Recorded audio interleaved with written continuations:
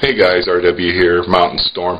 Thanks again for joining me. I'm going to show you how to measure, cut, thread, and install rod ends on suspension links for an RC truck, like a 1/10 scale RC crawler, MOA, even shafties use links like this. It's 3/16" rod.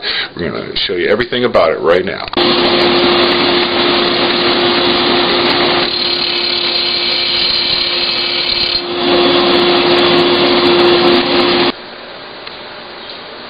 So the idea is to get the end perfectly perpendicular before you start measuring. Okay, obviously the next step is to take your rod and cut it. So you put the squared off end that you've got perfected right on the hash mark of the steel ruler. So in this case it would be 109. I'll just show you real quick how I go about doing that.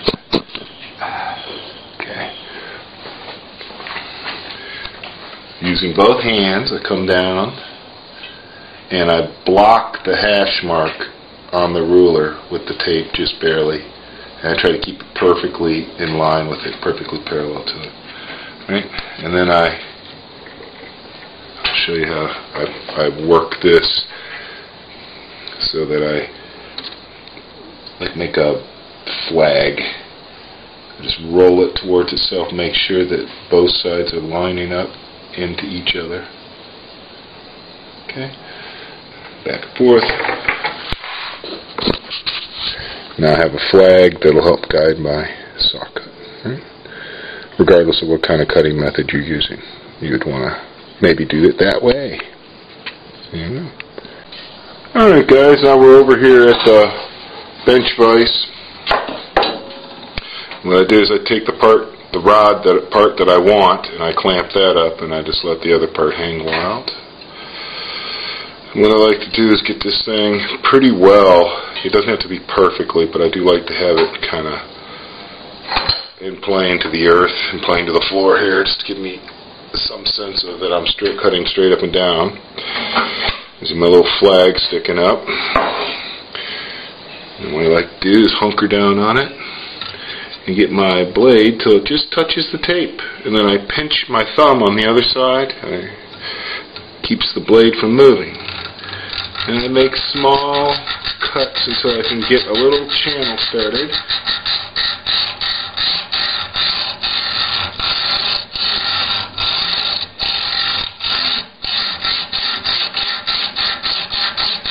And once I've got a channel started, I can put both hands into it.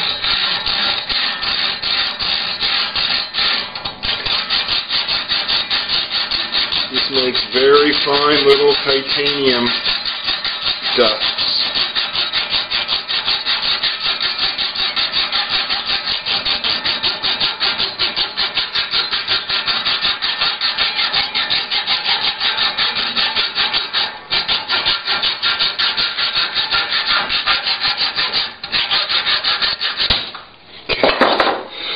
Now, if I had any sense, I would have been wearing a mask, but I didn't. If I die later on today, you'll know why. Breathing titanium dust. Get out of there. Booger. Okay, so I wish this camera had macro, but I got a pretty much of a perfect straight across cut, right exactly where I wanted. Maybe just a tiny bit short. We'll find out in a second. Because what I do is I square it off and then I measure it with my digital calipers, and I make sure.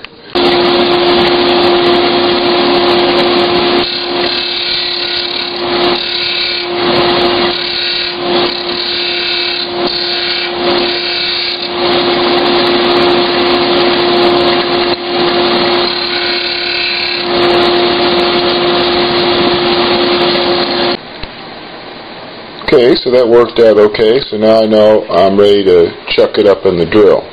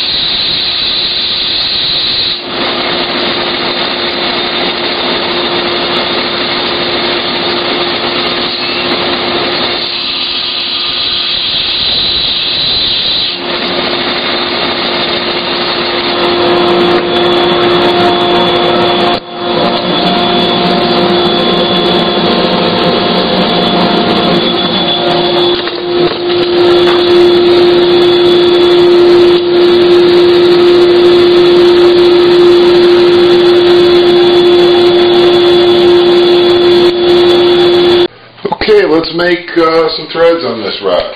So I've got it in the vise. I got it tightened down. I used a block to square it. This is the Molly D. Right. If you haven't used your threading die, make sure you got lube on it. Stuff really stays in there for a long time, so once you've got some lube on it, it tends to stay in there. I put my thumbs together, centered over the die, so I've got this thing going on, so I can feel the center, right? And that's how I'm going to start the threads. I'm going to be pushing straight down on that chamfer.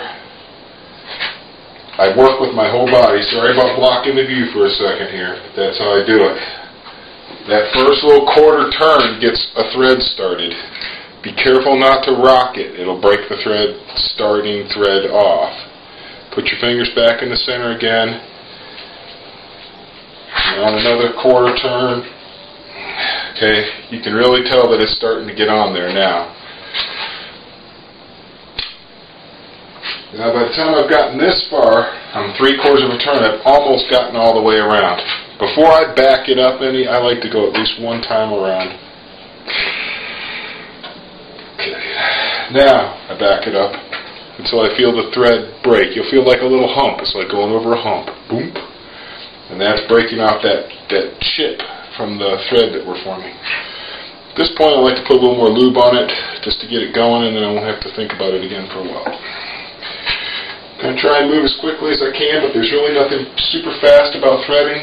It's a 4 cutter die, which means every time you move back about a little more than a quarter of a turn, you're going to clear a chip.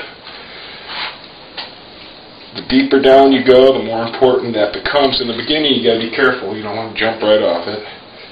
We're on there now. I don't know if you can hear that sound. That's the sound of the titanium being peeled back by this high-speed steel cutter.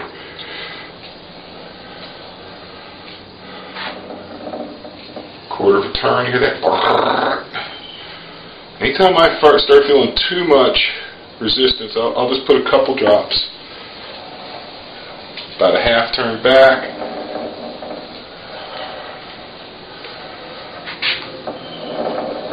Go about a quarter, and then I turn back about 3/4. Go about a quarter, turn back about 3/4. I don't like to force it through the titanium. You can be more aggressive with softer metals, but the titanium, I like to fully clear the chip.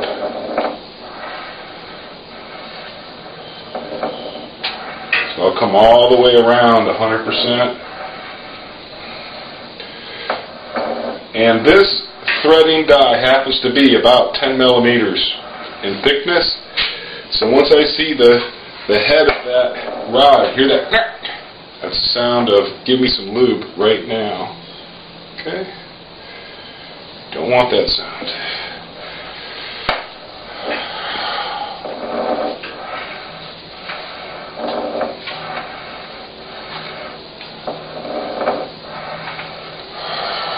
It's just one of these things you got to do it a bit to get good at it. It looks simple, but when you try and do it, if there's some reason it's not working, you got to troubleshoot it, figure out why it's not doing the way you want, and then learn the technique that will make it do what you want. It's mainly about keeping everything perfectly perpendicular. And that thing comes up right there. That should be about 10 millimeters. So I'm going to check that with the caliper real quick like. Okay. First thing I'm going to do is stop the camera. I'm going to show you all these threads. I mean all these nice threads I've just made here. Okay, no macro, so I can't really show you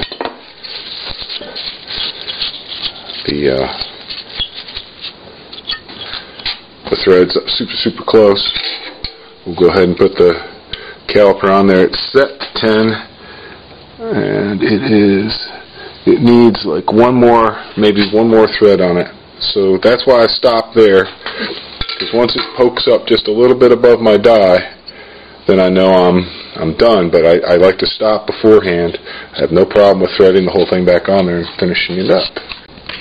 Okay, and I'm just going to finish it up real quick.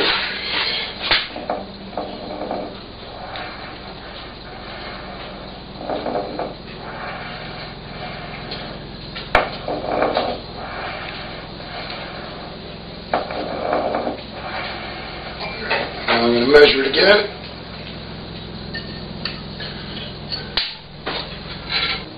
Okay, so here we've got the threaded rod. It's threaded to 10 mil on each end, right? It's got a nice little chamfer on it. It'll really help. Now, if you don't have a tap, you can muscle one of these on. This is a Traxxas Revo large rod end, okay, and I start with the ball out, okay, so I can clamp it in the vise. Now, if you wanted to, you could muscle this on, but I'm going to show you how I do it. Okay, what we got here is the Traxxas Revo end. It's just clamped in the vise, okay, and I take my cordless drill with a 1032 tap, and I just go part of the way down. That's it. I don't go all the way. Okay, I leave that in there for now. And here's my rod, and I thread right into it. As you can see, it starts off pretty easy, and then it gets harder. This is when I swap ends. There's a lot of different ways you can wind this on. My fingers are pretty strong, so I can crank it on down. But that's how you install the rod end. Now you can use padded pliers, a lot of different things, however you want to do it. And you crank it on down until you don't see any thread, and then you'll know you've got it just right. It's starting to wear my fingers out. Okay, yeah, it's just about perfect. Okay, I'll show you the next one. Okay, and then installing the ball is pretty easy. I take the ball, I put it on a flat surface, and I put this over it, and I just press down. That's it. You've installed the ball. And you basically just repeat for the other side, and you've got yourself a link ready to go. Now my customer, Sean, over at rccrawler.com, he wants to, rccrawlerforums.com, he just wants the rods. He doesn't want the rod ends. But I wanted to complete this tutorial, this how-to, by just showing you pretty much how you would complete your rod end. Now in another video, I'll show you how to do custom bends, make custom bent links for either for tie or for suspension.